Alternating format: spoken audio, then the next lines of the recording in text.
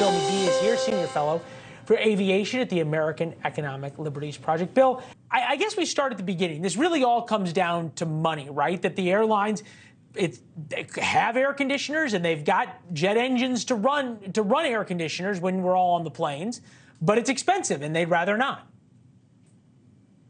Well, I think you summed it up pretty well. Yes. I mean, the fact is that when we're talking about temperatures that are in the high 80s and 90s and even triple digits, as we've seen recently, that's simply unacceptable. Yeah, we heard all the time from Secretary Buttigieg about all the things he's going to do for passengers. There's this website that basically tells you, whether or not you have to pay to check a bag and if you can sit next to your family member or something. But as I think about what's happening here, there's two competing interests right now, because the airlines love saying, and I guess Buttigieg is a way of giving an excuse here, because the airlines love to say, hey, look, we don't want to run the engines or both engines when we're on the ground or the auxiliary power unit because it burns more fossil fuels. We're just trying to be carbon neutral, protect the environment here. The airlines get to hide behind that, save money.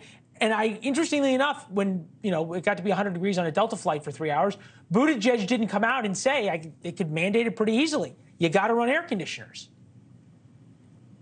Well, the bottom line is, again, we need to have some standards here. There has to be a policy. I mean, I've found this time and again. If you request that the airlines do something, if you ask that the airlines do something, they're simply not going to do it, not individually and not as an industry. And so it's going to be incumbent on DOT, as I said, to set some standards. You don't sound hopeful. No, I am more hopeful than I was this time last year, I'll tell you. Look, I've been very critical of Secretary Buttigieg in the past. In recent months, he's taken some steps that have impressed me, quite frankly. Okay. One thing he did was come out against the Spirit JetBlue merger. That's without precedent. We haven't had a DOT secretary ever come out against any merger. And I would argue at length, that consolidation within the industry is one of the biggest problems here. It's sort of one of the original sins. No argument here. The less choices we have as consumers, the harder it is to pick an airline that's going to do right by its passengers. It's pretty simple. Delta Airlines has a new person to help with all of this and is evidently going to make flying better for all of us. Somebody who does not fly commercial very often. Tom Brady is going to now help. You can see him there getting on and off some of the multiple private jets, including the Patriots private jet. Here he is on MSNBC talking. Take a listen.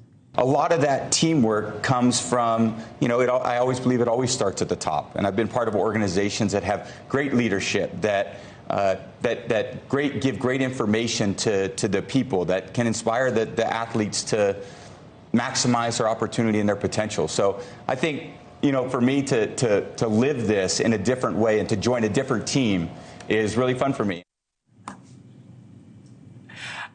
Does Delta think we're all a bunch of fools? If this was another era in the industry, I might make a joke and roll my eyes and say, oh, well, okay, fine. A football quarterback is going to help steer an airline. The fact is, I'm really quite angry by it. I have to be honest with you. I've been around this industry for 38 years. I worked in the airlines. I've written about the airlines. I've advocated for competition and consumers for decades now, since 1985. And we are in an awful state with this industry. I'm not telling you anything you don't already know. Yeah. Customer service is at an all-time low. Is that my opinion? No, that's not Bill McGee speaking. That's the DOT's own statistics on consumer complaints, delays, cancellations.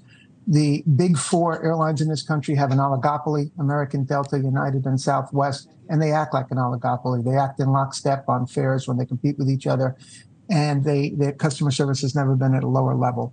The idea that we're going to go out, I have nothing against Mr. Brady personally, but the idea that we're going to go out and we're going to get a quarterback, to speak in corporatese about teamwork and leadership and winning. Look, we know he's a fantastic quarterback and he's won more Super Bowls than any other quarterback.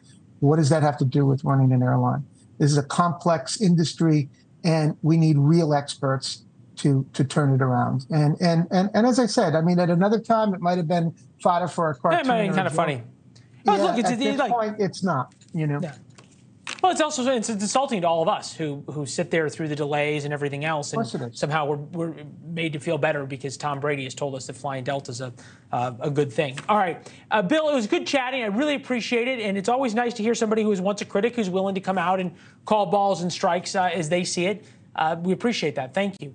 Thanks for watching. Go to newsnationnow.com to find NewsNation on your television provider. And don't forget to subscribe. Click the red button to get more of NewsNation's fact-driven, unbiased coverage.